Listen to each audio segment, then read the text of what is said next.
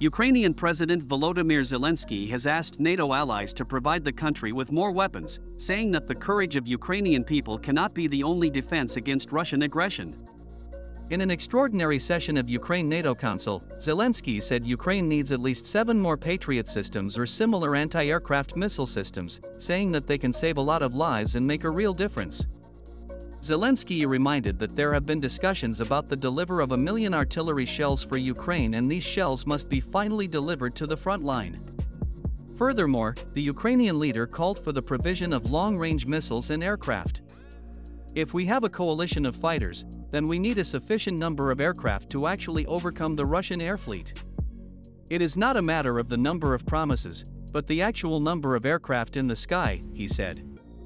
Zelensky asked the allies to speed up the delivery of these weapons, reminding that almost 1,200 Russian missiles, including aeroballistic ones, as well as more than 1,500 Shahids were fired at Ukraine just from the start of the year. Zelensky said, "The courage of our people cannot be the only defense against drones and missiles.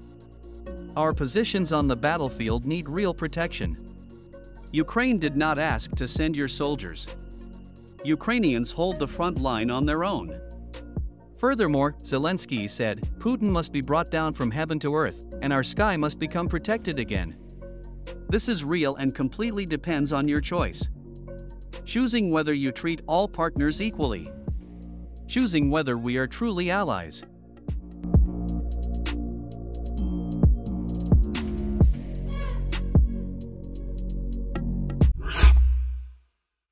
Georgia risks sliding into Russia's orbit. The country may become another Belarus. Katia Dekanoidze, head of Russia's parliamentary opposition, spoke in an interview with NV Radio about the controversial Foreign Agent Bill and the threats it poses to Georgia. If the bill passes, it may create a barrier to Georgia's EU and NATO aspirations, according to Dekanoidze. Georgian citizens, especially the younger generation, call this bill Russian because Russia had the same past one in 2012, she said. They recognized as foreign agents such people as Alexei Navalny, Ivan Zhdanov, who were then either killed by Russian President Vladimir Putin or they left Russia. Therefore, I think that what awaits Georgia is, if the bill is passed, is becoming another Belarus, where people realize that no democracy can take root. If the parliament supports the bill in the third reading, the Georgian people's resistance will be very serious, Dekanoidze suggested. I'm sure that Georgians won't live under a dictator like Belarusian President Alexander Lukashenko, she said.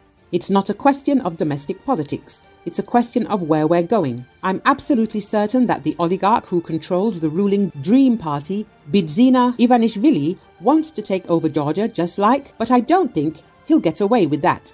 After the Georgian government submitted another draft of the bill to the parliament in April, mass protests against the controversial legislation have taken place across the country.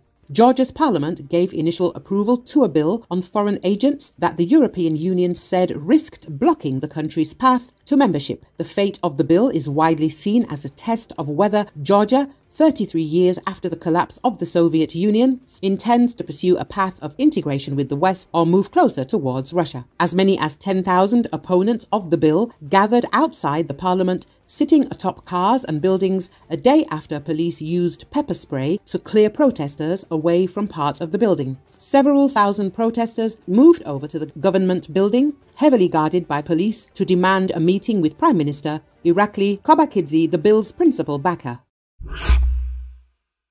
Russia destroys nearly all Ukraine's thermal generation nuclear power plants at risk. Russia has destroyed almost all of Ukraine's thermal power generation. A threat to Ukrainian nuclear power plants is not ruled out, according to the Ukrainian President Volodymyr Zelensky during a special meeting of the European Council. Russia has already destroyed almost all of our thermal power generation. Dams and equipment of hydroelectric power plants, as well as gas infrastructure, are under terrorist attacks, he said. Zelensky stresses that the Russian invaders do not give up radiation blackmail and continue to play savagely with the safety of the occupied Zaporizhia nuclear power plant. The head of state does not rule out that other Ukrainian nuclear power plants could also be under threat. We do not rule out that the infrastructure of our other nuclear power plants and distribution networks are also under threat from Russian terror, the president emphasizes. After a long pause, Russian troops have resumed shelling Ukraine's energy sector. Russians are attacking Ukrainian substations and thermal power generation. For example, the Zymyv thermal power plant in the Kharkiv region was seriously damaged. On April the 11th, the Tripilia thermal power plant in Kiev region was also destroyed. In addition, the General Staff of the Armed Forces of Ukraine warned that Russians are preparing false flag provocations at Zaporizhia nuclear power plant. Russia is the only terrorist in the world holding a nuclear power plant hostage and using it to blackmail Ukraine and the entire world.